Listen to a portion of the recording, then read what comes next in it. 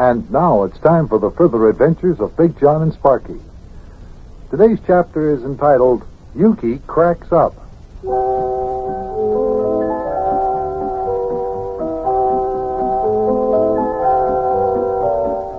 I'm sure that many of you boys and girls have heard about the famous Indianapolis 500, the Memorial Day speed race at Indianapolis, Indiana.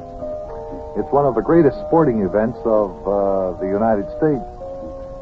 Back in 1953, Yuki had invented a new type engine for a racing automobile, and he took it to Indianapolis to get in the race that spring. In yesterday's chapter, you heard how he qualified at 142 miles an hour. Today, he's working on his car. Let's listen.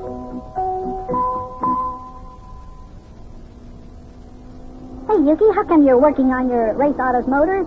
Are you having motor trouble or something?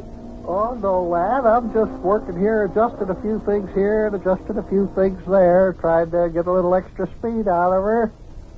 What's the matter, Yuke? Aren't you satisfied with the speed you're getting out of your A&D special now? Well, Mayor, as you will recall in the time trial yesterday, I got only a little better than 142 miles an hour out of this here bucket of bolts. I'm going to have to do better than that if I'm going to win the 500-mile race on Memorial Day. You mean to say that you think that the average speed in that there race Saturday is going to be better than 142 miles an hour? Well, maybe not the average speed, but there are going to be times when some of them there fellas out there in the track will be doing better than 142, I bet you. Yeah, I wouldn't be the least bit surprised, Mayor. This race gets faster and faster every year. Well, it's 100% correct. And if I'm going to win, which I'm going to do, I'll have to get more than 142 miles an hour out of this here race auto of mine, and that's more than I'm getting now, you know. Oh, 142 miles an hour is pretty fast. Pretty fast. And boy, that's putting it mildly. Well, if you fellers will excuse me, I've got a few more adjustments to make on the motor here, so I will get busy. Yeah, okay. Well, we won't bother you. I know you're busy. Come on, Mayor, Sparkie, let's walk over and watch the cars that are racing around the track now. Yeah, that's a good idea. Boy, look at that. Did you see that last auto that went speeding past here, Big Jon? She's really going, huh? Well, what do you think? How fast was he driving? Oh, I don't know. I wasn't paying much attention. Just keep your ears open, lad. The judge up there in the official's booth will make the announcement over the public address system in just a couple minutes. Oh, is that a time trial? Yeah, sure thing. Oh, yeah, look. See, the judge is picking up the microphone to make the announcement. Listen now, lad. I'm on Bruce Brown, driving the Boston Piston Ring Special, 138.327 miles per hour. Nice going, Bruce. 138 what? 138.327. That's a little over 138 miles an hour. Well, that still isn't faster than the 142 miles an hour that Yuki drove in his time trial. So far, Yuki has had the fastest time trial of any car. Yep, and I'm telling you that these here modern race autos really go fast. But for thrills, give me the good old days, back when I was driving in the big auto races. Tell me about it, Mayor. Tell you about... Now, lad, you don't want to hear about the time I drove a race auto, now, do you, lad? Sure. Are you real sure? Sure, I'm real sure. Well, all righty, lad. Since you're just begging me to talk about something of which I am extremely naturally modest, I'll tell you all about it. Mayor, you know that you were just waiting for such an opportunity. Now, Buster, the lad wants to hear about my experiences when I was a race auto driver. He wants to hear about the days when I was the greatest race auto driver in the face of this here world. Oh, lad, if it wasn't because I was so modest, I could tell you some fancy spine-tingling stories. Well, go ahead and tell me one, Mayor. Yeah, Mayor, go ahead, toss aside your modesty and tell Sparkie about your hair-raising adventures as an auto race driver. Buster, you need just a joshing when you say I had some hair-raising adventures. Let me tell you about the time there was that there race I drove in back in 1920. That was a big 500 Memorial Day race right here in Indianapolis. That's the one that Louis Chevrolet won, you know. Yeah, tell me about that one, Mayor. How come you didn't win?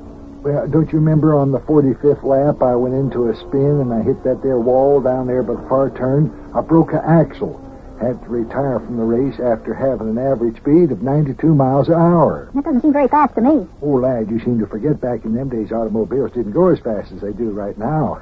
Why, the fella that won that there race only went 89 miles an hour. But anyway, let me tell you about that there race, lad. Well, go ahead, Mayor. I'm listening. Well, as you may or may not know, back in them there days, two fellers sat in a race auto when they raced around the track, you see. You mean they had two drivers in each race auto? No, not drivers. A driver and his mechanic. The mechanic sat in the race auto right alongside the driver, you see. Well, why was that, Mayor? Well, I don't rightly know. I never could understand it, lad. I was again it all the time. But anyway, the feller that rode with me in my car was a mechanic by the name of Whitey Schneiders. And what old Whitey didn't know about an automobile, nobody knew. And there was old Whitey Schneiders and me racing around the track in our race auto, the Heartburn Gasoline Special. The Heartburn Gasoline Special. Yes. That's a funny name. Yeah, well, I know it was, but it was a fast car. By the time we'd gone around the track 10 times, we was already leading the rest of the cars by 2 laps. You mean you'd gone around the track 10 times while the other cars had only gone around 8? Boy, you really must have been traveling. Well, Buster, I was known in them days as Fearless Plump Front. It was crazy, but I tell you, I took risks that no other race automobile driver would ever take. That's what I mean about having them hair-raising adventures. Why, Buster, there was a wreck in one of the turns, and 4 cars were piled up. Did I go around them? Did you? No, sir. Did I go through them? Did you? Nope. No. Well, Mayor, what'd you do? I went over them, lad. Made my race auto fly right through the air. Oh, now, Mayor, how could you do a thing like that? That's impossible. You seem to forget, Buster, that I was a very skillful driver. I could do things with an automobile that nobody else on Earth could do. How'd you make the race auto fly through the air over the wreck? Well, see, I was going at top speed, and I slammed on the brake so fast and so hard that the front end of my race auto raised up into the air like a bucking bronco. And whilst it was like that, I jammed my foot down on the gas pedal, and the wheel spun around, the car jumped forward through the air, and I went right over the wrecked cars, just flying over it like a bird. And what do you think happened? What? My car landed against that there wall down there, and I broke the axle and had to retire from the race. I would have won that race if it hadn't been for that wall getting in the way. Yeah, no doubt. Now, just to show you, you talk about hair-raising adventures. You know how the magazines show pictures of how race auto drivers are asking for their favorite candy bar or breakfast food or cup of their favorite coffee after winning a race? Yeah, I know. They show things like that in the ads. Well, as we climbed out of our race auto, what do you think was the first thing that my mechanic, old Whitey Schneiders, asked for? What do you think? What did he ask for, Mayor? A barber. He wanted a haircut. You see, when that race started, old Whitey was as bald as a bowling ball. But during the race, there was so many exciting things happened there, so many hair-raising things happened that by the time we got 10 times around the track, he had grown himself a full head of hair. Oh, for goodness sakes. Hey, there comes Yuki in his race auto. Look at that. I didn't see him roll his car out onto the track. He must have finished working on his motor. Hi, Yuki! There he goes. He's gonna take another time trial, I think. Buster, I don't think you believe my story about that there race I won.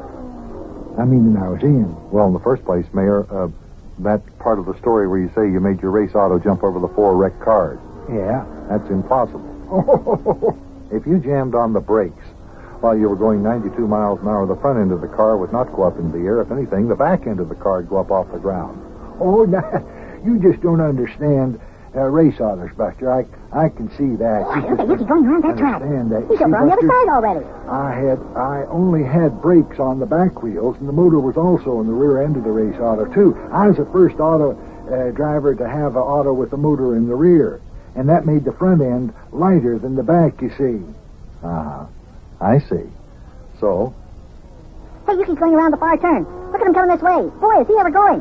Buster, you don't by any chance think that the story I'm telling you about that there race is not true, do you? Well, let's just say perhaps you daydreamed a little, Mayor. Oh, my. Look, here comes Yuki down the track past the judge's stand. He's really going. Wow. Here he comes. Wow, and there he goes. Woo-wee. Hey, look out. Yuki seems to be skidding. I think his car's out of control. Oh, there was oil on the track. He hit it when he tried to stop. Oh, the car turned around. The rear end's going to hit the wall. Wow. Come on, let's get over there and see if he's all right. On your Oh, way, man, I hope he's not hurt. Oh, my Hey, goodness, Yuki. it was a terrible crash up there. Yuki, are you all right? We must be Big Johnny's climbing out of his race. Yuki, are you all right? I'm all right, lad. Oh, I'm all right. But look at my race auto. Uh-oh, looks bad, Duke. If I ain't mistaken, that there back axle is all busted there. Oh, my. Does that mean that you won't be able to race in the Memorial Day race Saturday? Well, not if I can't get this here car fixed up by then, lad. Oh, boy, if it isn't always something. Boy, oh, boy, oh, boy, oh, boy.